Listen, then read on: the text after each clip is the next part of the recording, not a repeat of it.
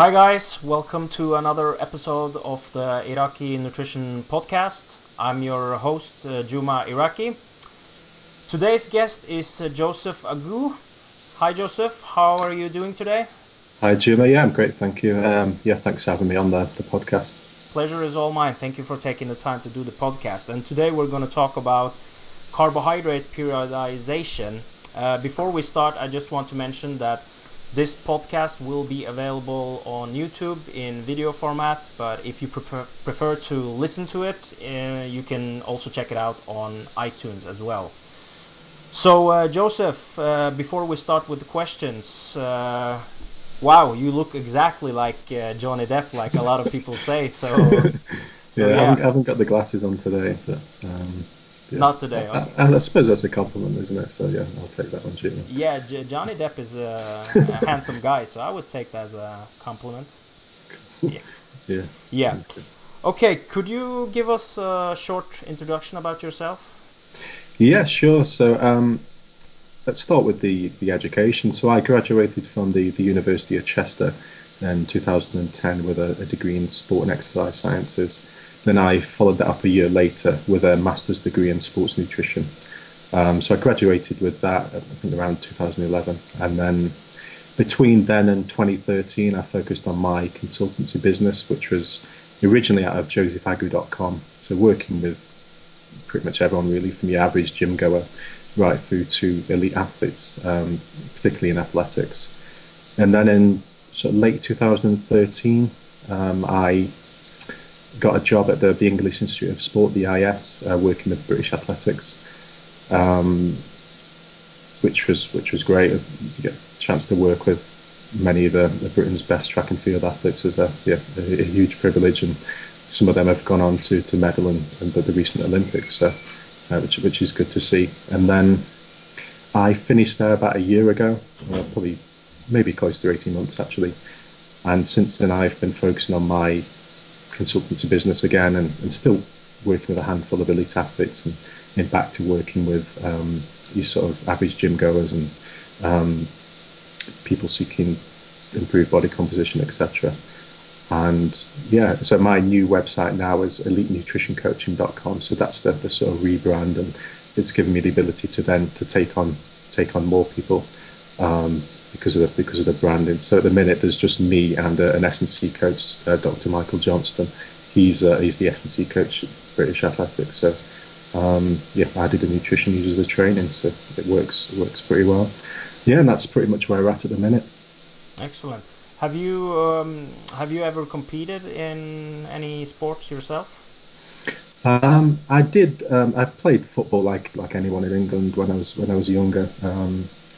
Did a little bit of athletics, mainly at school. Then kickboxing. So I've got a black belt in kickboxing, which I got, I think, when I was about 18. I did taekwondo before that, so there's a sort of preference for martial arts there. A little bit of boxing as well, but yeah, I've done no sort of formal sort of bodybuilding. I did a lot of competing with kickboxing and won some trophies with that as well. So yeah, but that's pretty much it. Excellent. Okay, so let's dive into the questions. Today's topic, like I said, is carbohydrate periodization. So my impression is that a lot of people misunderstand the carbohydrate requirements for athletes. What do you feel are the most common misconceptions about carbohydrates for athletes?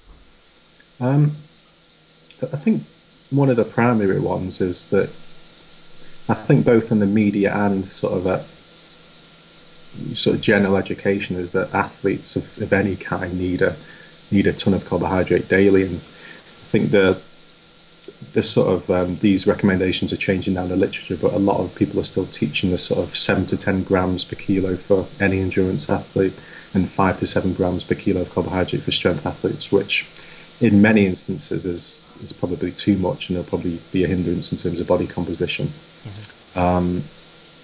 Even if you look at, say, a runner doing 70 miles per week, for instance, that'd probably be about an extra 7,000 calories, which would equate to about less than 4 grams per kilo extra that they need. So based on the endurance athletes in British athletics, I'd say most consume between around 4 to 8 grams per kilo. So 8 being the sort of guys like Mo Farah, and the lower levels being mainly sort of potentially middle distance runners. So I think what is seen to be consumed in reality is a sort of mismatch with what's observed in the literature or what's recommended in the literature. That's pretty much it. And I think, speaking on the media side as well, there's the idea that Michael Phelps consumes sort of 12,000 calories a day, which is in my opinion, nonsense. You'd have to be burning 1,000 calories per hour for 10 hours to even come close to needing that energy requirement in a given day, which is not going to happen. No. In reality, they probably need about maybe 4,000 to 5,000 if they're training sort of 3 hours a day. So it's far below what people think they consume. Yeah, exactly.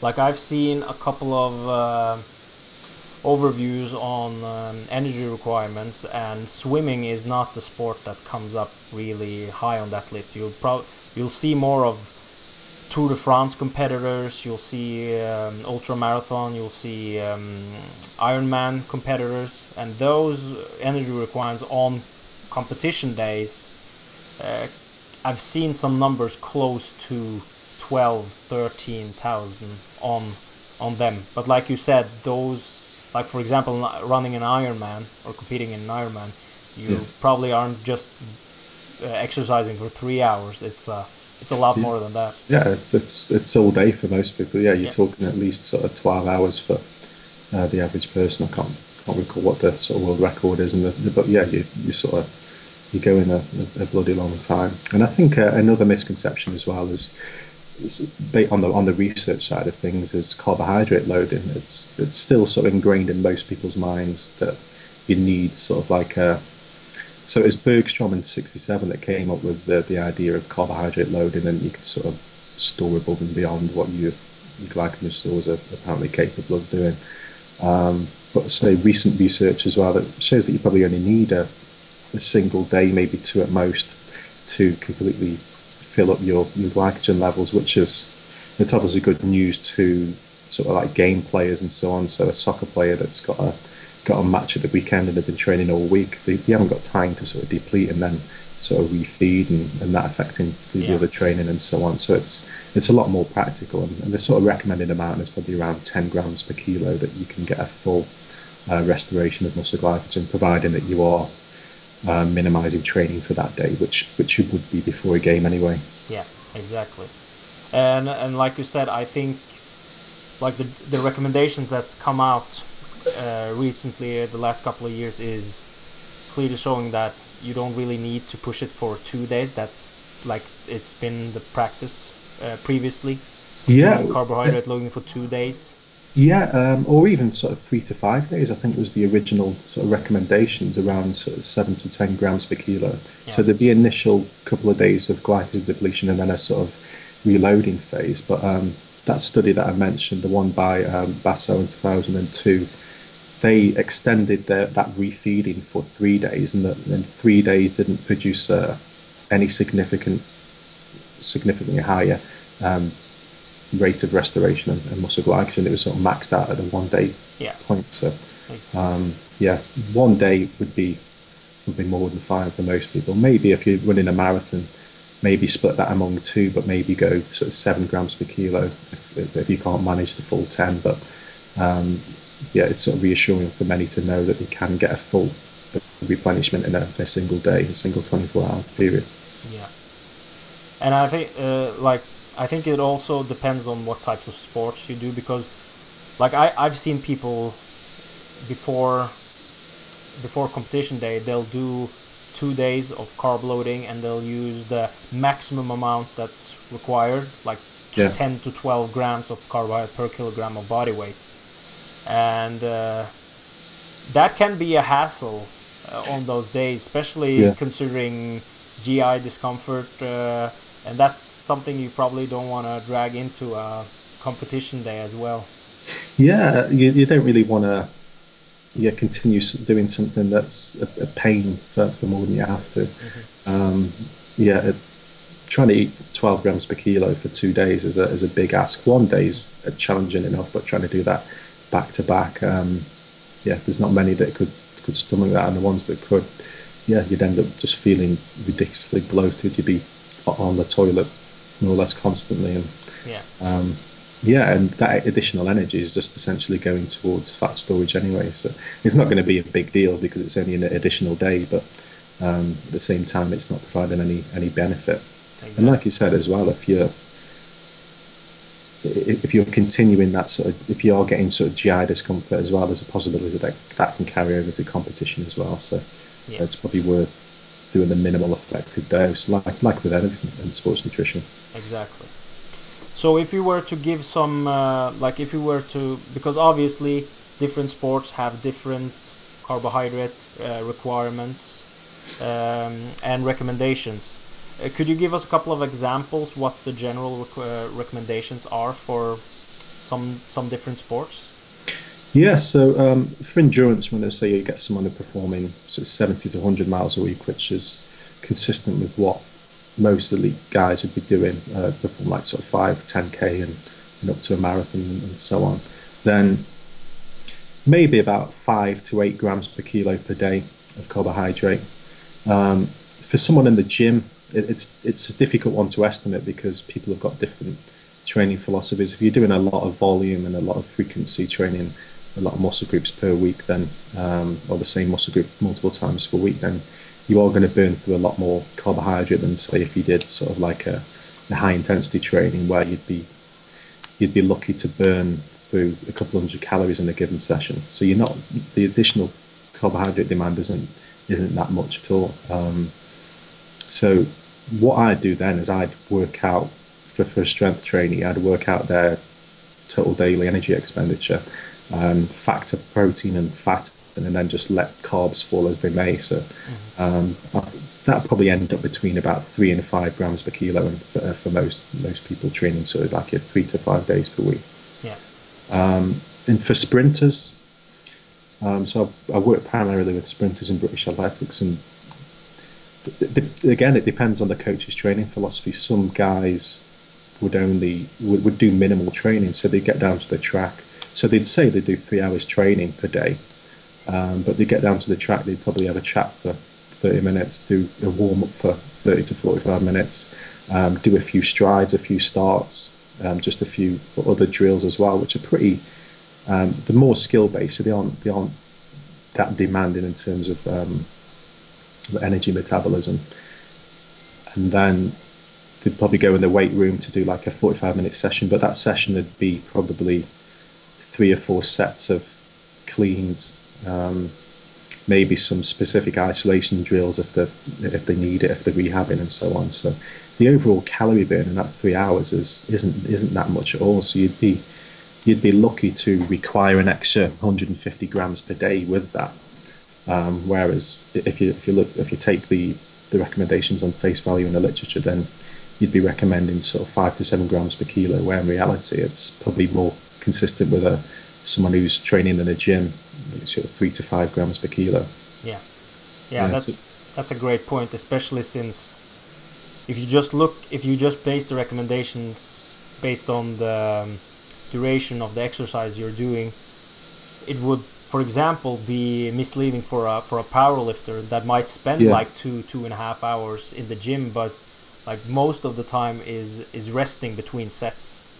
Yeah, and it's difficult in that instance to get an idea of total calorie demand, because you ask most people how much they train in a given week. They give you that time in hours, and when I do these questions now, I phrase it in how many hours of sort of low intensity, sort of skill based stuff, how many hours of medium intensity, and then high intensity, and you can get a better picture in that regard and come up with a much more accurate way of determining expenditure. And just as well, if you're working in a given sport, you see what training they're doing anyway, so you've got a good idea of what their energy requirements is going to be roughly. And then, like with everything, you end up tweaking it then based on what you see in reality. So body comp changes, the performance quality. So if they're feeling a bit flat and yeah, you'll probably need a bit more carbohydrate and so on. So yeah, I think the recommendations only go so far. I think it takes the coach's eye to sort of see and assess where that needs to be. Exactly. One other misconception when it comes to carbohydrates for performance and athletes is that it's a one size fits all shotgun approach where you try to shove as much carbohydrate as you can to perform the best. But there has been some changes the last couple of years where you see that people are more talking about carbohydrate periodization during the week. Could you explain a bit more about that? Yeah, so I think that there's a good paper actually from Asker Ukendrup, I think is at Birmingham. The paper's called "The Step Towards Personalised Nutrition" or something like that, and he takes those original recommendations and sort of makes the argument that we've just discussed now, that this should be based on the individual and how much activity they actually partake in, rather than a sort of generalised idea based on I think it was a Louise Burke 2001 paper, which at its time was great. That was the general recommendations, and people then they used that, and then they ended up tweaking in reality anyway. So I don't think that the end result differs that much. But yeah, and it's, you mentioned the carbohydrate periodization as well, and I think that's definitely in the past 10 years that's become a hot topic in sports nutrition. And there's a paper in I think 2004 which suggested the idea that reducing carbohydrate availability during training can help with adaptations, and then in 2005 that's when the research really began with that. We can get into the sort of mechanistic stuff later, but essentially, what you do in that instance is so the idea that you reduce muscle glycogen and training with that reduced glycogen would improve adaptations, namely mitochondrial biogenesis. And then in order to get that, what you'd need to do is basically not refeed for a given training session, or maybe have a light breakfast to not deliberately not fuel that workout as well, and then perform that workout with reduced glycogen stores. And because you're training a lot anyway, because this is designed for endurance athletes, they'd be depleting their glycogen quite regularly anyway. So you can it's mainly a manipulation of just reducing carbohydrate intake for a given time point. And there's various ways you can do that. There's the idea of so train low, the idea of sleeping low. So after a training session, you depleted, sleeping with those depleted stores, and waking up and performing a fasted session, or just protein. Just protein. And then at the same time as that, to avoid to minimize hunger and stuff, you can compensate those calories taken away with carbohydrate, replace those with fat. So at least you are maintaining the energy intake and that energy availability somewhat. Excellent. You mentioned this with train low, sleep low. How would you, like, for example, if you take an example of one of the athletes you have worked with, how would you adjust the carbohydrate intake during a week based on the intensities they have on each session? Because is it, for example, recommended that you do these low approaches on days where you have really high intensity, or is it more recommended to do it on low to moderate intensity days? Yeah, it's advised really for moderate intensity days, because one of the drawbacks of depleting glycogen is that training intensity will suffer, and for a given training intensity as well, your rating of perceived exertion, your RPE will increase alongside that. So, and it's something a lot of people, that one of the misconceptions about training low is that you should do it all the time and then only sort of refill when it comes to competing, whereas the likes of James Morton and I think it's John Hawley and Louise Burke I think she did a review in 2011 on it as well. It's mainly sort of a couple of sessions a week, and no real more than that. And like I said, it's usually around the sort of medium intensity sessions. So what you'd do the day before that is you'd minimise the carbohydrate consumption on the morning of training. You'd minimise that, And what you can do as well, because a lot of endurance athletes train twice per day, is after the first session in a day, not deliberately not refuel. So you're coming into the second session with more or less depleted glycogen, and then you're getting that perceived or that potential enhanced response with that second session of the day. Excellent. I have a follow-up question on more of the mechanistic stuff that are really interesting with these protocols. But one question that I also wanted to ask is, what are other benefits besides that to periodize your carbohydrates during the week? What can be beneficial for an athlete to do it that way? In terms of psychology, probably getting a break from not shoveling tons of carbohydrate down the throats every day, and maybe sort of have a lower carb and higher fat day one day, and it sort of breaks up that monotony a little bit. Potentially, if some people experience GI issues as well with high carb diets day in, day out, then you sort of minimise those stresses on a couple of days per week. But in terms of a performance benefit beyond the sort of potential benefits of training low, which we'll discuss in a bit as well in terms of the actual research and what's that shown, I don't think there's any benefit beyond that. Excellent. What about weight management? Do you think it would be beneficial for that as well in some sports? Now you say, I think potentially with weight making sports, say a boxer, for instance, if they have to lose in the final week, say 3 kilograms to meet their target weight, then to lose that amount from fat would be difficult. So the most logical approach would be to minimize or reduce muscle glycogen, and then you'd get that reduction in muscle water as well. So for every gram of carbohydrate stored requires, I think, between 2.5 and some data that we were discussing beforehand that suggest it might be even as high as 4 grams of water per gram of carbohydrate stored, which, say you deplete in the region of sort of 400 or 500 grams, then you're looking at a 2 to 2.5 kilo weight loss, which pretty much meets that. And then just some slight dehydration as well would get them right on the scales. And then especially it depends on the actual time period between the weighing and then the competing, but a lot of boxers, it's at least 24 to 36 hours before they fight after the weigh-in, so that's plenty of time to sort of refuel their muscle glycogen stores, rehydrate and so on, without affecting performance negatively. Unless you're a jockey. yeah, jockeys have got it bad. They probably have to stay, well, they have to stay at the reduced weight whilst they're on the horse as well, so when they're actually competing and exerting energy, which is that little bit more difficult. Yeah, you basically have to do, it's like a constant depletion where you can't replenish anything, unlike the other sports where you actually have the ability to make weight and then replenish water and carbohydrates afterwards.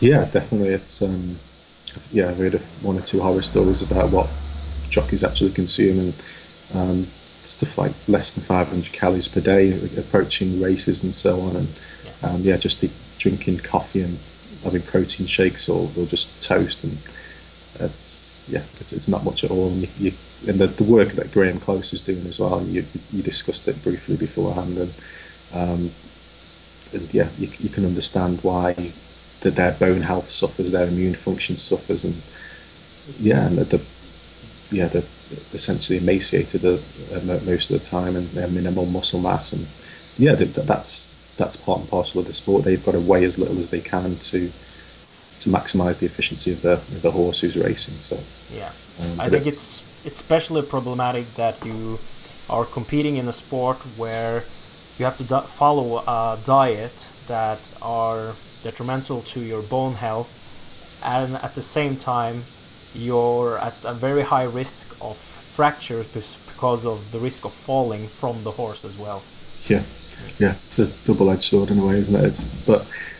Unless there was some sort of regulations enforced by I don't know the governing body is around sort of jockeying, if they've got one, but yeah, sort of minimum BMIs and things like that, I think would go a long way to improving overall health and in the athlete. But like with any sport, there's often a trade-off between health and performance. If you look at a lot of runners, soccer players, when they retire, they've got basically knackered knees and ankles and so on.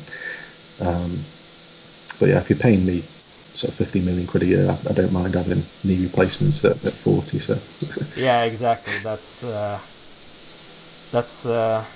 you take care of that later when you retire. And yeah. So exactly. Yeah. And a lot of athletes accept that risk as well. And I think I can't remember where I read it initially, but there's a question posed to a bunch of Olympians, and they said something like, if you could be guaranteed gold, would you sort of die at the age of like 40 or something? And yeah, pretty much all of them said yeah, because their goal is purely set on that goal. They don't care about the health, the long-term health. And the same with bodybuilders as well. If you look at the amount of steroids and stuff, and the amount of food that they're eating day in, day out, and yeah, all the different hormones that they're injecting, it's obviously not good for heart health and cardiovascular health in general. So it's a trade-off that they're willing to accept. Yeah, exactly. I actually think one of my professors on the IOC program, Ron Mon, discussed this when we were talking about drugs in sports, that a lot of athletes are willing to die in the next years if it would guarantee them winning the gold medal in the Olympics. So that's how dedicated some people are, and it's actually scary to think about. And Rio was only a week or so back, and you could see it in the athletes' faces and stuff when they missed out on a medal, or they didn't, or say someone, a hurdler, fell or something like that. It's, to them, it's like 4 years of their life wasted, and many of them won't get that chance again. And it just shows you what's at stake for those guys. And I think in reality, there's a lot more to life than competing in the Olympics, and I think that's a more of a first world problem. But in that athlete's mindset, they are a different breed in terms of the way they think and the motivations and so on. And they don't care if they're putting themselves through any potential harm as long as they're performing as best they can. Yeah, exactly. So you mentioned a bit about the fun stuff, the mechanistic stuff that happens with having lower carbohydrate availability on some days. Could you explain how we got interested in this, and what has the research actually shown?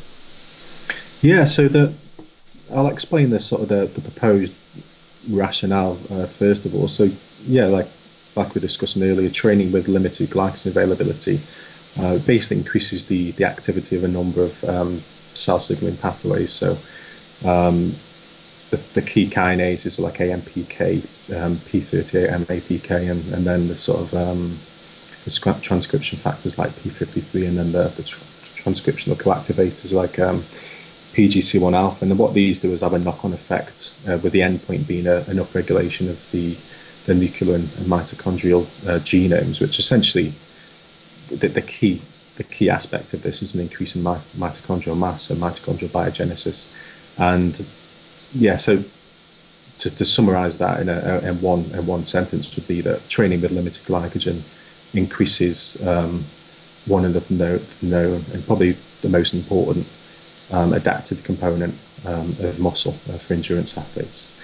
What the research has shown, though, is despite these adaptations, there's not been a single study that's, to my knowledge, and this is probably talking up to about 2015, there might be some recent research that's come out to disprove what I'm saying, but there's no research to show a performance benefit from these practices. So it's a difficult one to me to recommend to athletes at the minute. And there's a few other considerations as well. So like we were discussing previously, the negative impact on training quality. So performance can be rescued to a degree of the likes of caffeine and so on. So caffeine ingestion, whilst being glycogen depleted can improve performance to a degree, but not to the same extent as if you were performing with sufficient glycogen and not consuming caffeine. So there is an overall reduction in effort.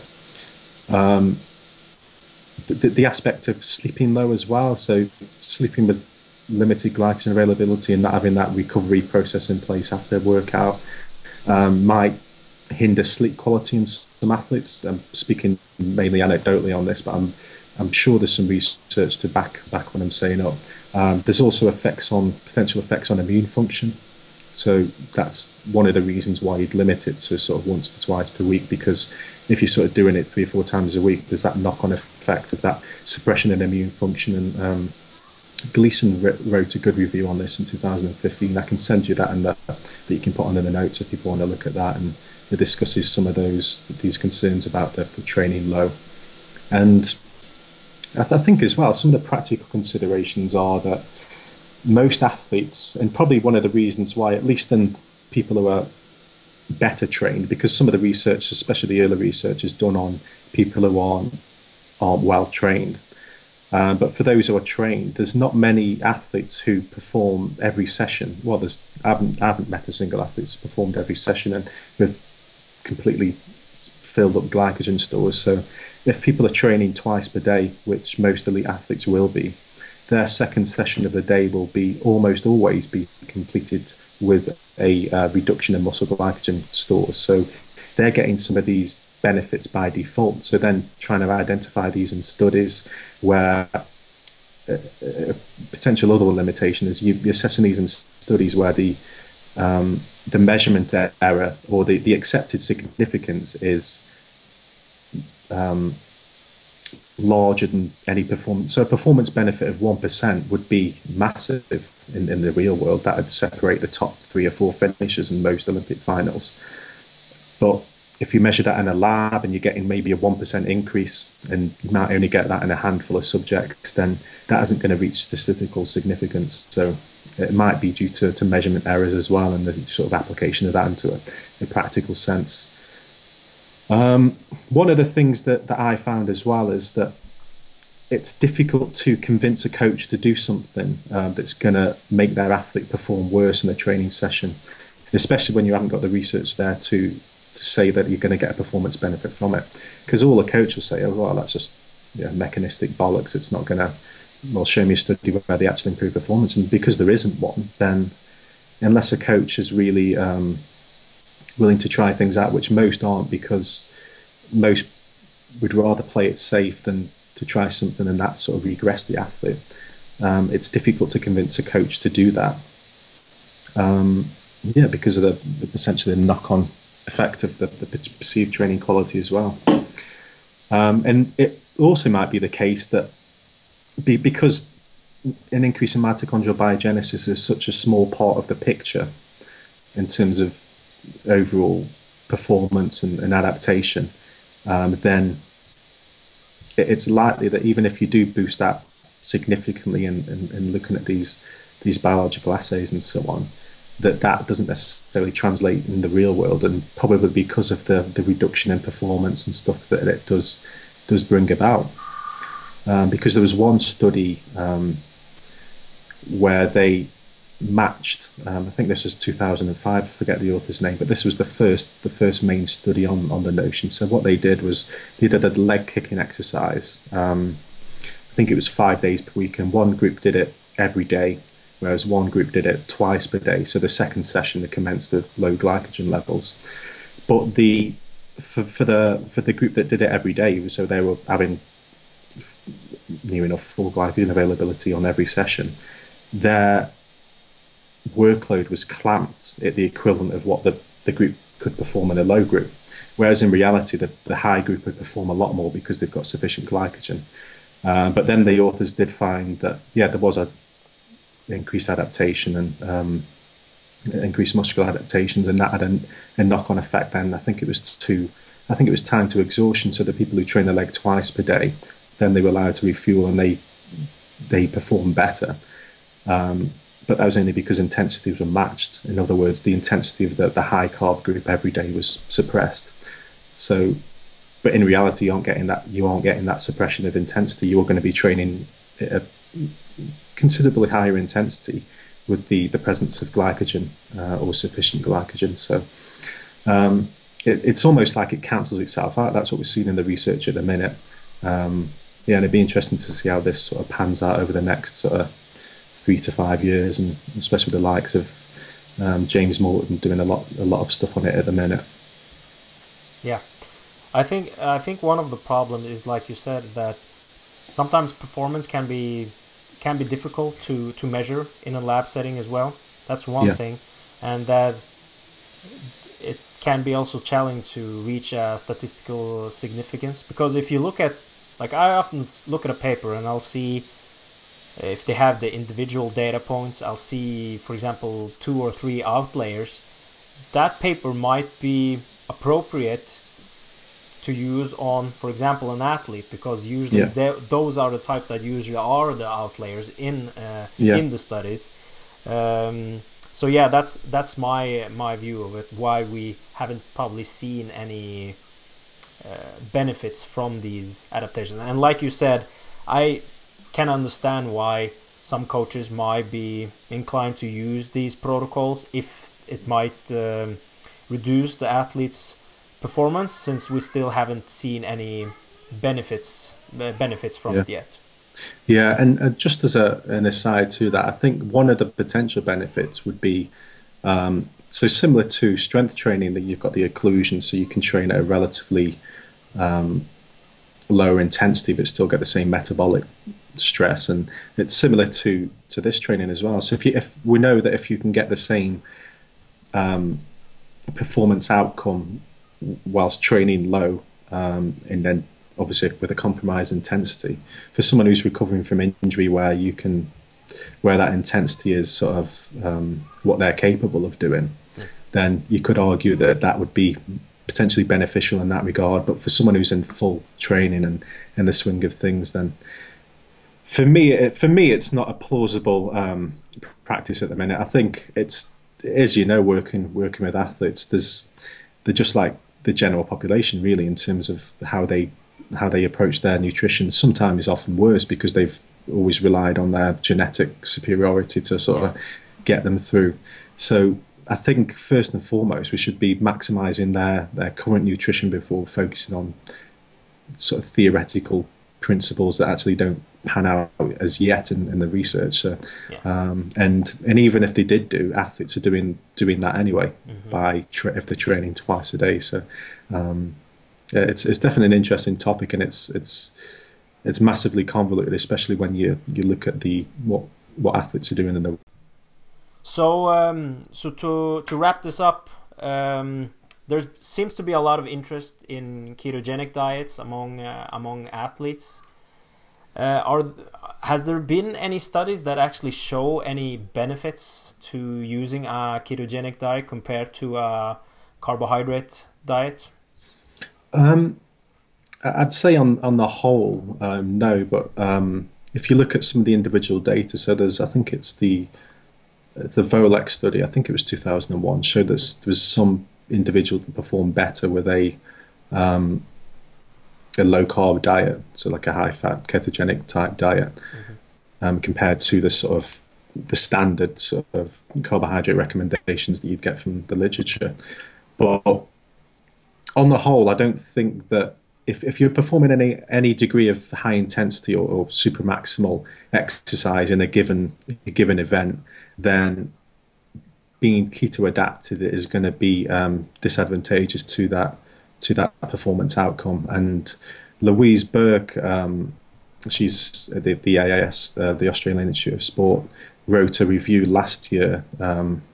So the original was written in 2005, so a high-fat diet, so the final nail in the coffin or something like that. And then this was the nail in the coffin revisited, and basically reached the same conclusions, but obviously did so in review of the lot more recent research. And what it comes down to is that you can't physically provide energy quickly enough to cover the cost of anything that's of any high intensity. So even stuff like a marathon, you've got it depends on how it's run. If we take the 10K, for instance, with Mo Farah when he won that at the Olympics, they basically run around at quite a sort of leisurely pace, at least in terms of their capacities. And then it's essentially comes down to the last 600 meters where they kick, and they are actually going sort of balls to the wall. And there's no way they could reach those intensities on a ketogenic diet, and you could probably argue that they couldn't even reach those throughout the former 9,000 plus meters of that event as well. And I don't think there's any Olympic event where an athlete would benefit from a ketogenic diet.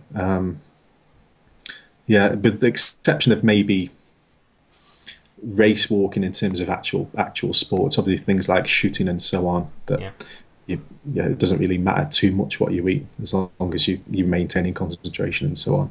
Yeah.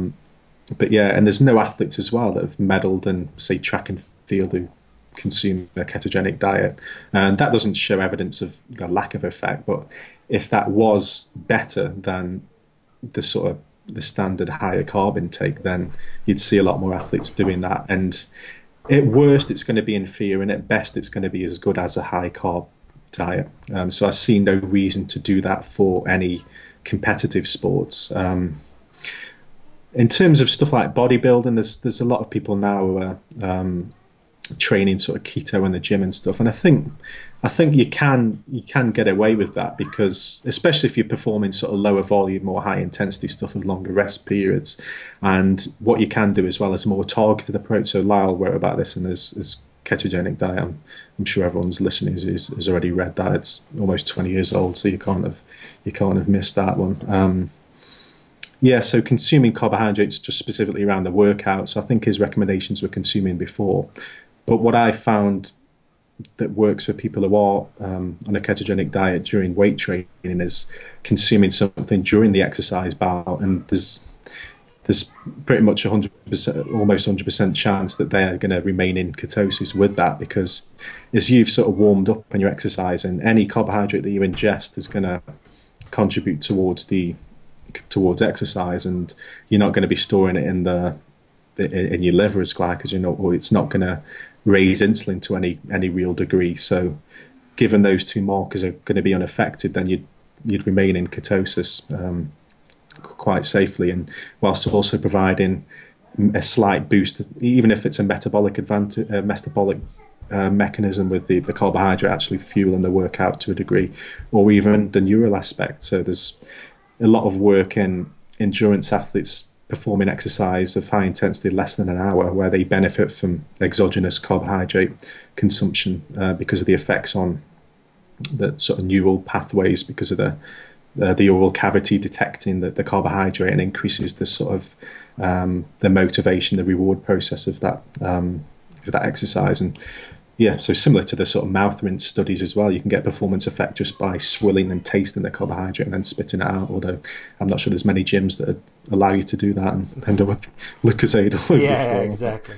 But yeah, it fits with that mechanism. I've seen sort of good results with that. With clients, not personally.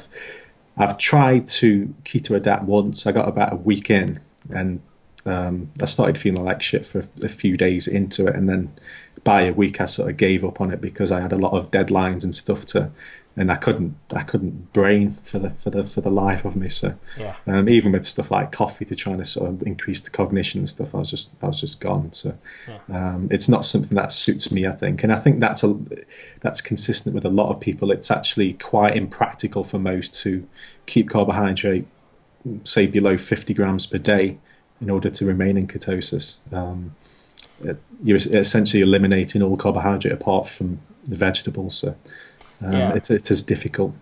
I think the biggest problem that I see with the ketogenic diets is having such low carbohydrate amounts limits practically all fruits, and it also limits a lot of vegetables that you can eat. So you have to really be picky with what types of vegetables you're eating as well. So that's an issue. But like you said, there's if you look at some studies and look at the individual data points, you'll see that some are high responders to high-fat diet and might have a benefit to it. But like the majority of studies that that looks at performance at high intensities doesn't show that ketogenic diet has a performance benefit. It might not be detrimental to performance if you're performing at low to moderate intensity, but as soon as it's high intensity, you quickly see that carbohydrates are king. Yeah, exactly, and it's almost like a car analogy as well. By being stuck in, say, third gear and you can't get out of, that's essentially your limit. Yeah. There's no fourth and no fifth to sort of tap into as you need it, and even in sort of long distance events, athletes often need to tap into those higher gears to, especially with pacing strategies, because it isn't. If it was a time trial, then you could keep a pretty constant pace and you could maybe get by on a ketogenic diet, but then races aren't run like that. They're against opponents who have got pacing strategies and so on, and essentially you've got to beat the guy next to you, or else you don't win, obviously. Yeah, exactly. But what if like if you look at the research on high fat diets, you'll see that fat adaptations usually gets upregulated at 5 days. You get fat adapted and you start increasing your fat oxidation. What if you were to do a ketogenic diet on all days except the day before competition day and the day of the competition day? Would you potentially see any benefits from that?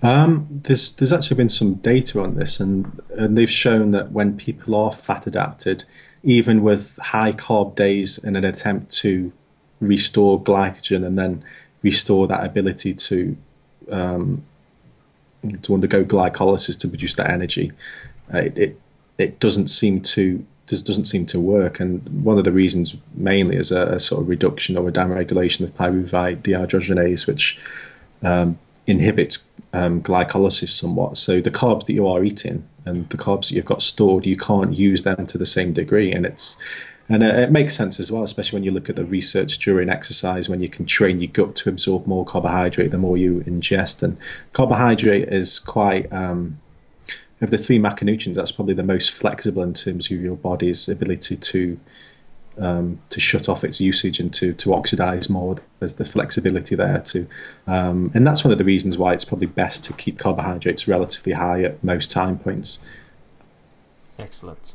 I think actually there's a section in the paper that you mentioned by Burke, 2015, where she actually says that people have thought for many years that by doing, like, the idea behind doing a ketogenic high-fat diet for 5 days, then carb up, might be glycogen sparing, but it seems to be glycogen impairing instead, since you can't really use the substrate. So it seems to be that you have to make a choice either to use fats or to use carbohydrates.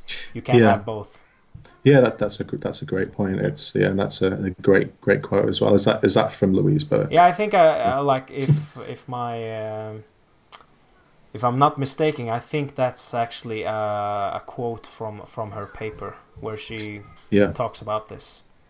Yeah, and that's the thing. It's you've essentially got to choose one or the other, with the exception of maybe some targeted sort of carbohydrate around the ketogenic diet. You can't expect to maximize fat oxidation and then be able to break down and use carbohydrates as efficiently as if you were consuming a high carb diet. It just doesn't work that way. And